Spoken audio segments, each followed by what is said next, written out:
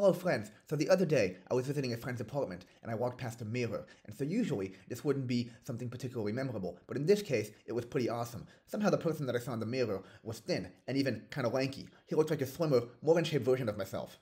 Ooh la la, not a bad look at all. It was really quite an astonishing sight indeed, and it made me pretty happy to see, and I even cracked a smile, not only as I looked at my embellished self, which was definitely pretty nice to look at, but I was also smiling because I remembered that, etymologically, this feeling of joy and amazement that you get when looking into a mirror is supposed to be what looking into a mirror is all about. You see, mirrors are supposed to make you admire what you see when you look into one. In fact, the word admire is related to the word mirror.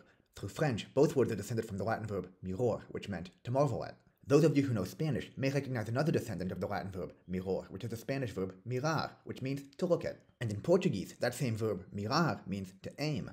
And now if we go back even further to Proto-Indo-European, we can see how the root of a modern word for mirror came to mean to laugh in other modern languages distantly related to English, like Russian, for example, among others. So in that sense, from an etymological perspective, admiring your reflection and marveling at how good you look are perfectly appropriate things to do when looking into a mirror.